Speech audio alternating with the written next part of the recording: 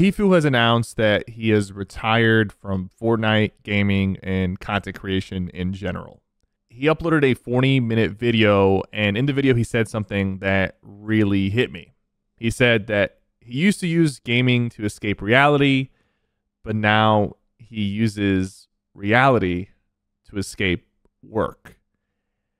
And that kind of hit me and made me want to talk more about his retirement and where my head is at, just in general, the impact that Tfue has had in the Fortnite scene, and just give you guys a little bit more perspective from a fellow content creator if you're trying to understand what he's actually going through.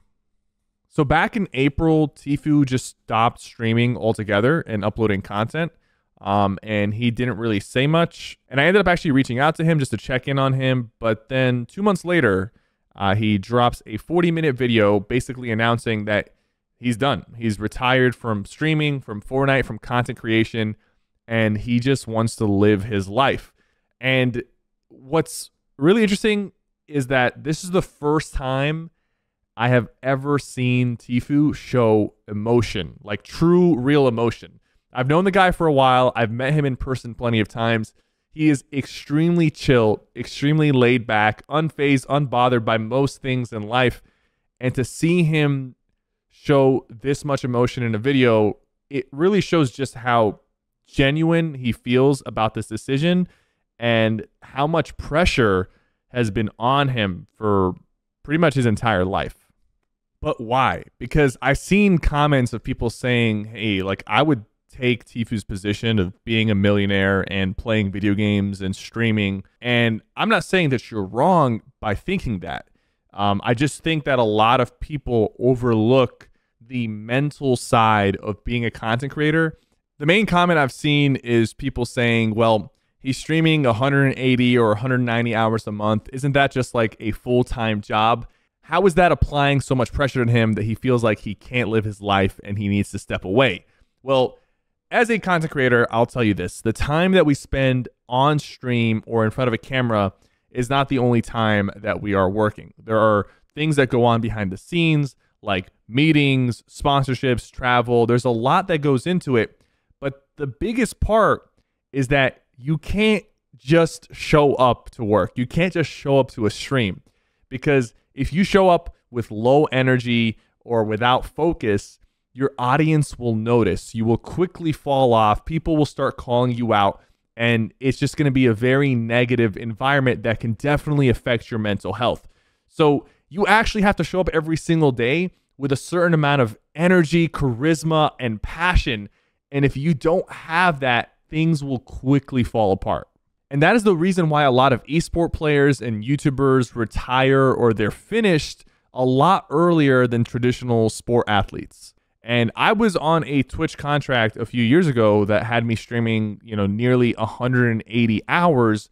And while at first I thought that was very achievable and easy to do, very quickly I realized with everything else going on, with all the other businesses I'm trying to build and things I'm trying to do, 180 seemed impossible. I started doing marathon streams where I was doing 100-hour broadcasts for the new Fortnite seasons. And while I do like doing those marathon streams, a big part of why I was doing them was to catch up on hours so that I can fulfill my end of the agreements. And I'm not the only streamer that has signed contracts like this. I'm sure Tfue was on a streaming contract, and meeting those minimum hours was eventually getting to him to a point where he felt restricted. He felt trapped. I mean, he said it himself in the video. He felt like he was trapped.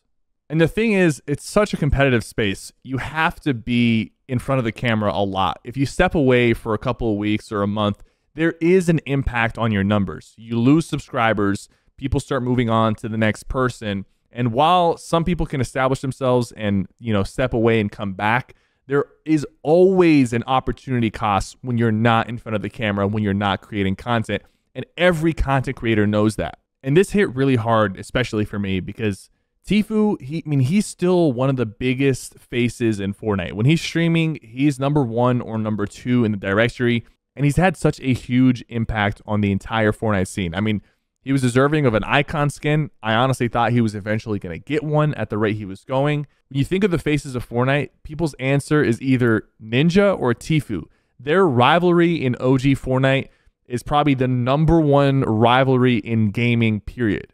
He's also one of the best players of all time. He's a World Cup qualifier, a bunch of tournament wins, and he even discovered some of the craziest exploits and mechanics in Fortnite. He started an entire movement in Chapter 1 with the default army. There were so many fake defaults because of Tfue's movements. And not just that, he had a huge impact on the competitive scene itself. He started the Tfault scrims, which is one of the biggest scrim discords, and it spawned in some of the biggest Fortnite pros that are still competing today. I mean, he discovered people like Clicks, Kanata, and a bunch of other Fortnite pros that you guys might know. And you can put him in the arguments of being one of the best Fortnite competitors of all time, especially when you consider how many tournaments he won in Chapter 1 with Fortnite Fridays, the summer skirmishes, Twitch rivals, and even qualifying for the World Cup on 60 ping playing out of Florida. This guy was a competitor, but not just in Fortnite. In everything he did, he was competing. From H1Z1, PUBG, to Warzone and Apex, even until recently, he was doing well in Fortnite Zero Build tournaments and winning like it was nothing. And I think that's how he's going to be remembered, as one of the greatest players of all time. And him stepping away has really had an impact on me. I've been thinking about this a lot because there have been times where I felt trapped like Tfue, times where I just wanted to walk away and live my life.